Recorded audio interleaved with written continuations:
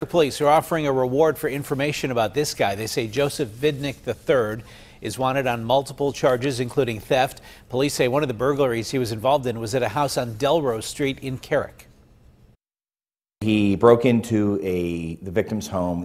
One of the victims in the home he was acquainted with in the past, which unfortunately is very common with burglaries. He later pawned the property at a jewelry store downtown, which is one of the ways he was tied into the burglary. Vidnick is also accused in 2 other local incidents. The Crime Stoppers number 412-255-8477. Information leading to an arrest and conviction could be worth up to $1,000.